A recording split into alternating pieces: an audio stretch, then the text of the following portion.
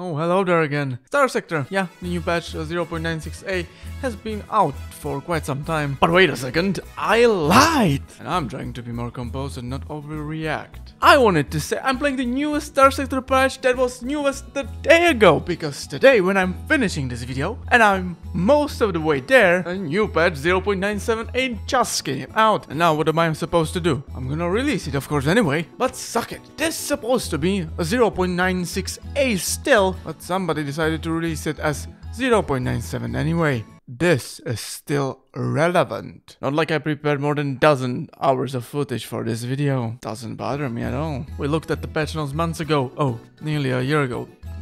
Which is also beneficial as multiple changes happened during that time. Some stuff was buffed and some was nerfed or reverted back to original state. And this update with all of the changes, with the new ships, new weapons, buffs, nerfs, and actually some significant nerfs. And stuff like S-mods changing. And these changes will definitely impact how you play the game. Or at least they definitely did impact my gameplay. Let's see how it went. Today we are playing vanilla, because you know, I played so much modded that now I actually don't know what is vanilla and what is not. This will give me a great idea what is the state of the game right now. I only installed 2 utility mods, console commands and speed up. Bob will aid us on this journey, and also for the first time I have chosen old sector age. Let's see how many habitable planets we can get. Spoiler, I found one full system with like 4 or 5 habitable worlds, I think. Okay, let's hop into the game. Hammerhead start. First battle commences and the first gigantic change right away. See this? It flashed your eyes out. Now they are bleeding.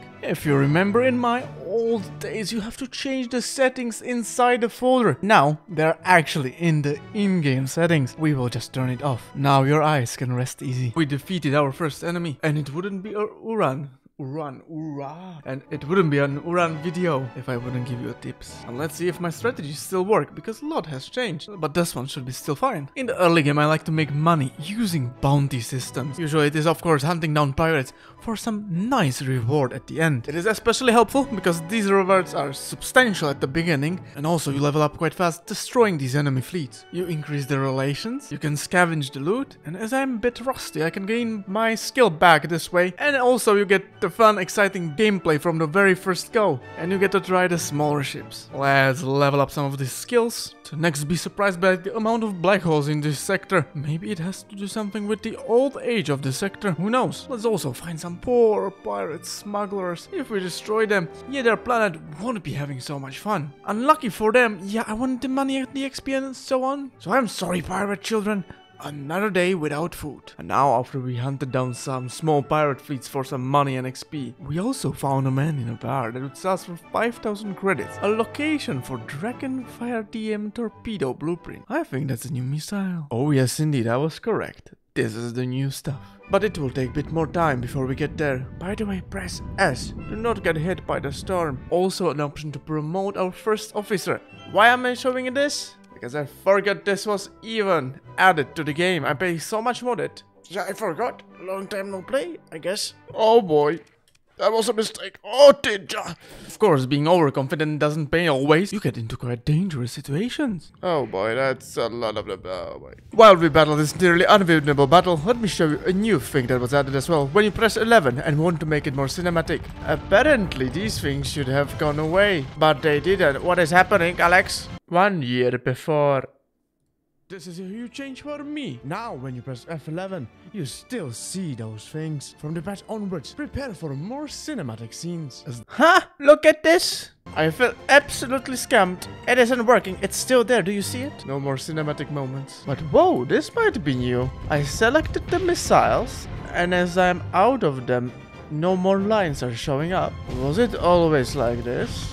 And now I will fire the last missiles, and no longer I see the lines. I got still scammed by the F11 though. Okay, to be honest, looking back, fleet circles doesn't sound like weapon circles. To be honest, it could be added in the next patch. Of course, after all the pirate hunting, we decided to increase our fleet power, and my choice was Manticore, one of my new favorite ships, well, from the last patch. but still kinda new. And this patch new missile got added, and later it was buffed. You can equip the Manticore with it. And the newest thing in this patch is also that if you embed it with S-mod, and if it's a previously very good mod, you will get some penalties. You will have to get strategic with this. Okay, and now let's equip it. You know, with Manticore you have to be Gigacharged, so you will put on it the biggest Daka you have, a Mjolnir, maybe an Overkill, but I don't mind. And also the new missiles. Mwah!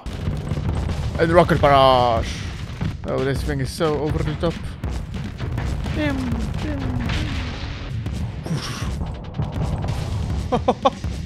I like the new rockets. Now when you earn some money and your feet got bigger, it's time to explore this sector. Your goal is simple: get a bunch of loot and of course find your first planet that you will colonize. Best way is that it's close to the core systems. And of course you can find some crazy thing as well. For example, few patches ago it was added that you could find some beefed up officers like this one. Of course you will find a lot of loot. And you will fight a lot of battles until you get back to the inner sector victorious. Sell that stuff, and from that money, next phase of your earning potential comes in. That means buying all the buffos you can find, because you're changing the game from fighting and exploring simulator to economy simulator. You will buy stuff cheap and sell it for really high prices. And now imagine you will do it for multiple hours and now you are a millionaire. No, but really you will go just from one place to another, buying, selling, buying, selling. Sometimes you will explore and then buying, selling, buying, selling. Sounds kinda boring, but it actually isn't, because it's pretty satisfying to sell at such a high prices. Stuff will still happen, like this one. I have no idea what happened. What the hell? How does it work? How am I so fast? Is it the speed up? Yeah, I don't know if it is a normal game thing or the speed up mod, but they recommend using speed up all the time. This is interesting occurrence. And to be honest, Ludov happened throughout these hours. We bought ourselves a new ship, Eradicator. Although it got nerfed this patch, still awesome ship. This is actually a bit surprising, I don't mind it that much, because for Apog, or our Apogee, or Apogee, bit more, and I don't know why. Maybe because one more nerf happened. Hurricane was nerfed once again. Why am I so upset? Because, as I said in the patch video, our favorite Hurricane large missile again nerfed. And mind you, it was already nerfed beforehand. It was nerfed from 11 to 9. Now from 9 to 7. Damn, it's nearly 40%. But exactly 40%. That's like half of its effectiveness is gone. That's why I feel sad for my Apogee, as the Hurricane was super awesome on it. Well, now it's time to find another large missiles. There was one more exciting ship we bought, and that was the Eagle, because damn, this thing got ridiculously buffed this patch. So much so that it got nerfed right away. But at least they gave it back that speed. If you equip it right, even something like Gravitor Beam got buffed. And now I overall really enjoy this ship, so it was a pleasure to play with it. And as I promised, our exploration was also fruitful. We found a system with 4 habitable planets. At first I was super excited, but at the end they still had a bit too much of a hazard rating. And also, from the point where they added new industry items like these ones. Yeah, you want a variety of planets, not only habitable ones, but still pretty awesome. And when we are talking about finding and exploring stuff, a huge thing was added. A hyperspace topography. Basically, when you explore this sector, you will gain some points. Scanning gas giants, scanning weird things, going fast through space. Anything like this will gain you points. And of course, the next step is to establish our first colonies, with also new changes. Before we get to that, at this point we are already pretty high level, and our colonies are starting to make money. As I said, my hyperspace topography is nearly maxed out. But we also have a hostile activity, which fills up throughout the time, with exciting events along the way. As I haven't played with this that much yet, I only noticed one thing. Previous patch I noticed that everybody would go after me really fast, and now it happened more slowly. And as our colonies were growing, it was time for a new ship to defend them. We bought ourselves the Retribution class. 3 large ballistics, 4 medium ballistics, and everything pointed at the right direction in front of you. And only 35 supplies per month. With the ability which makes you go really fast. This ship seems awesome. And now, to be honest, the very first time I played with this ship and I got it, I suffered a lot. I mean, I did not enjoy this ship. I couldn't play with it right. And I realized very soon why was it. Because it has this embedded mod.